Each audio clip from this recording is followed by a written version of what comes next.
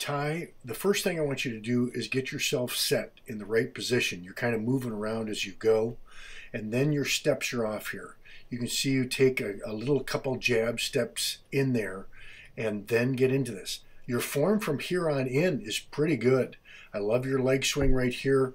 You have a tendency to get this ball out on your toe, and look at where your energy is all going and where this kick is going. Everything is going to the right.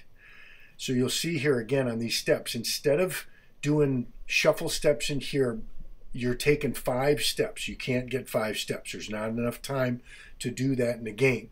Again, this one, look at it. Nice plant, great leg swing, right in the right spot. Up to this point, everything is pretty much going to the target, and then it's moving right. But this is a great hit. So you've got it in you to be a good kicker. I can see it. The question is these steps. So take your 3 back, 2 over.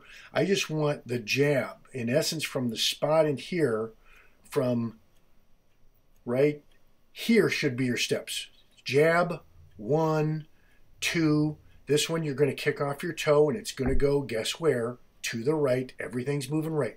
Keep your shoulders, keep moving towards the target, towards the goalpost. You're going to get this.